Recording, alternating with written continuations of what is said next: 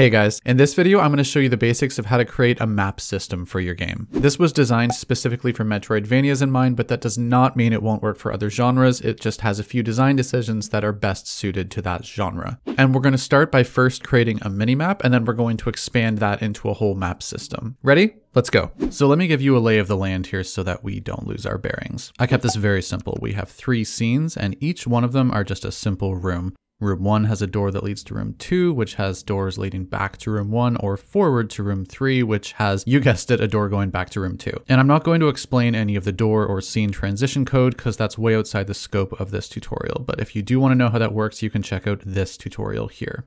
And before we make our map, it's important to note how our levels line up with each other. You can see they're actually properly connected to each other, and I built the levels that way on purpose. And the way we're designing this particular map system, you're going to need to have your world set up this way. The good news is though, designing your levels this way makes creating some games, like Metroidvanias for example, far easier because you can actually see the entire area all at once. The rooms are just broken up into chunks or different scenes. So let's start with a minimap first and then we'll expand it. We're going to create a new camera and parent it to our main camera and let's call it map camera. And you can just go ahead and copy all of your settings from your main camera over to this new one, except let's zoom way out on the Z position. And I'm using a perspective camera, by the way. So if you're using an orthographic camera, then just change the orthographic size instead. And let's go ahead and give it a nice dark gray background. And also let's get rid of the audio listener on the new camera because we only ever want one of those in our scene at a time. Okay, so now what we actually want is for this new camera to not be displaying everything. So first let's set up a new layer called map and select only map in this calling mask on our new camera. We can't see anything anymore, but don't worry, we'll fix that in just a sec. Let's also make sure that our main camera does not show the map layer. So now what we want is to somehow make this map camera project what it's seeing onto an image. And we can do exactly that by using this output texture here. So let's create a new render texture and we'll set it as 1920 by 1080 to ensure that we can use it as a full screen map later on. And now assign that. So now our map camera is going to send everything it sees to that render texture. But right now it's not seeing anything except for a blank background. So let's go to our player and create a new game object and let's call it map icon and set its layer to map. Attach a sprite renderer to it and let's make it a blue circle.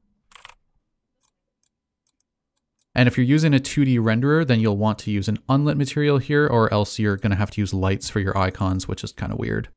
All right, great. Now let's actually get that render texture displaying as a minimap. So I'm not going to get into persistent data in this video. My last 2 tutorials both talk about it, so you can check those out if you're not sure what I mean. But in this project, I'm using a prefab of objects that I want to persist throughout all scenes, and they stay in the don't destroy on load scene. So in that prefab, I'm going to create a new canvas. I'm going to set it to scale with screen size and set it to 1920 by 1080. And as a child, I'm going to add a raw image. You cannot use a normal image for a render texture. It has to be raw. Let's set the pivot and the position to be the bottom right, and I'll scooch it over just a little bit. And now go ahead and plug in the map render texture in there. So I'm going to make the width 400 and the aspect ratio should match our render texture. So I'm going to take 400 divided by 1.7777, which is the ratio for 1920 by 1080, by the way. And you'll notice that the background of my camera is transparent, so you can just barely see the blue dot on my screen right now. I'm not entirely sure why, but I had to enable post-processing on my new camera in order to get the background color that we set on the new camera correctly displaying to the raw image. All right, there we go. Now let's test it out.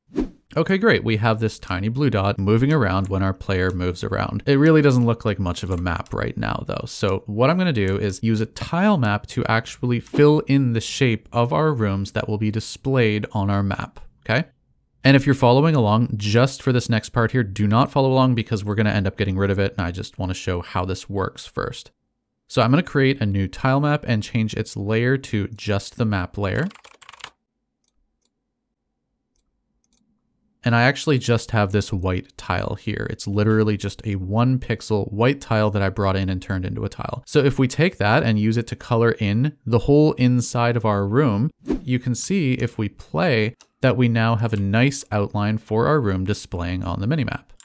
And this is awesome because we don't need to worry about math or anything because it's literally shaped around the size of our room itself. And you can see the player blipping out of existence every once in a while. And that's because our player map icon and the room itself are conflicting because they're on the same sorting layer.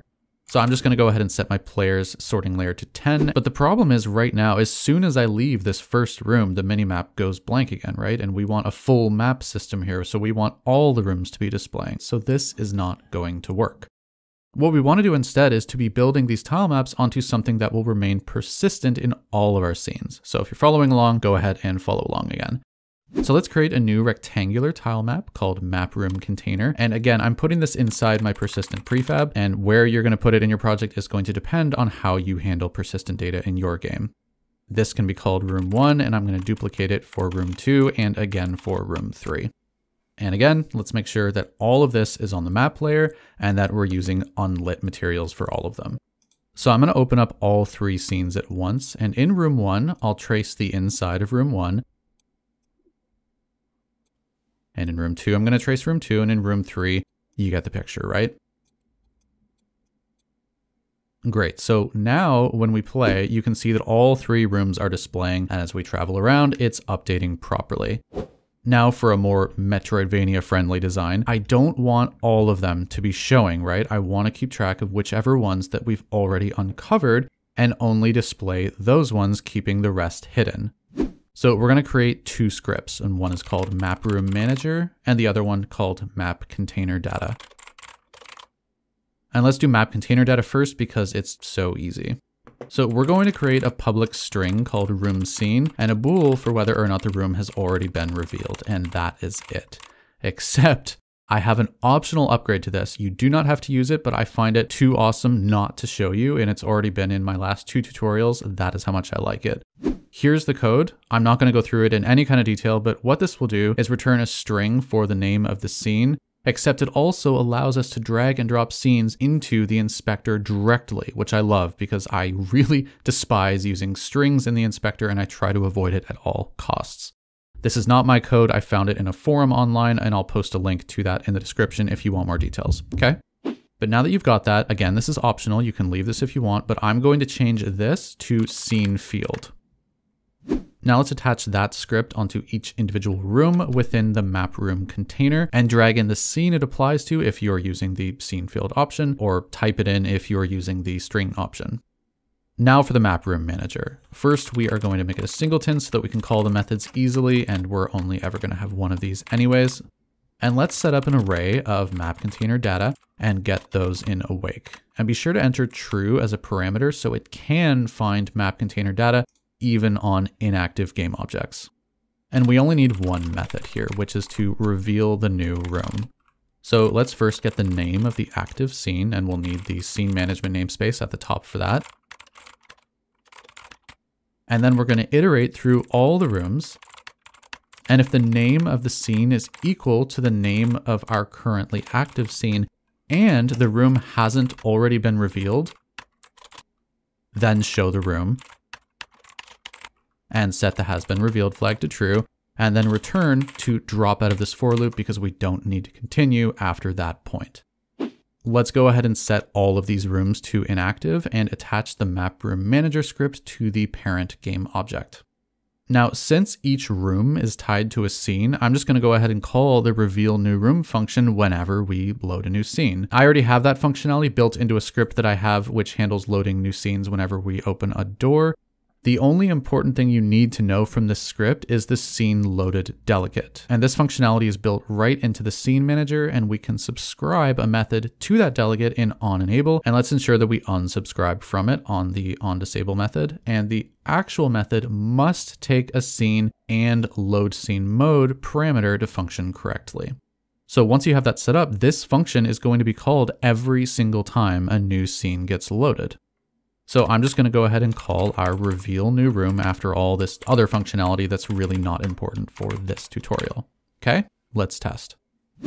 So we start and only one room is visible, and now so is the second, and now all of them. Awesome. Okay, so now I'd like to give the player the ability to open a larger map as well. So under my managers object here, I'm going to create a map manager. and create a new script with the same name and attach it and open it up. And let's make this one a singleton as well. And when we open the large map, we obviously don't want the minimap open anymore. So let's get a reference to both the minimap and the large map. And let's set up a bool to track when it's open and when it's not. So I'm going to check my input to see if my map button was pressed, and I just mapped it to the M key. And if the large map is not open, then we'll open the large map. Otherwise, we'll close it. So let's make an open large map and a close large map function. And we're just going to deactivate the minimap and activate the large map and set this to true here and vice versa for the close map. And let's make sure we close the large map when the game starts. Very, very simple stuff. Now we'll need a different raw image to display the large map to, so let's create a new one under map canvases, and we'll keep this one centered and just set it to 1920 by 1080 and make it slightly transparent. Let's assign our inspector objects for the map manager and let's test. And there you go. You can swap between a minimap and a large map. They're both based on the same render textures, so they're both going to display the exact same thing. And there's lots that you could do to customize this, and it could definitely be prettier. You don't even have to use the tile map to create the map either. You could use sprites instead. You would just have to do a little bit of trial and error to make sure that your sprite graphic lines up with the shape of the room. What I really like about using tile maps for this is because of how easy it is to change if you decide to change your level layouts later on. But I hope that this has given you enough of a base to get started making your map system. Let me know what you think down below in the comments. Do you have a different way of approaching the creation of your maps? Let me know. And if you want access to this project and the source files, my patrons get access to the files for every tutorial ever made on this channel. So if that's something that interests you, then head on over to Patreon. Thanks for watching. Bye. I want to give a very special thank you to all of our Hall of Fame patrons: Jakob Yondok, Christopher Nichols, Zonder Kessler, Fontaine Wade, Brainwaves to Binary, Couch, KB at Bird Tech Games, and Ian Orrell, as well as our early access patrons: Ken Waite, Mason Crow, Mr. D, Jan, Liquid Egg, Alexander Prestis, Jude Greaves, Felipe Gomez dos Santos, Ober, Francesco Latamata, Bill Guo, Alone on Mars, Code Jutsu, Ayash Sharma, Alex Friedman, Arne Nesh Shonaveg, Neil, Ben Kerberger, John Wisman, Danny Rathliff, and Lucky Tales. If you choose to support us on Patreon, you can get early access to all of our YouTube videos, monthly alpha builds, and more.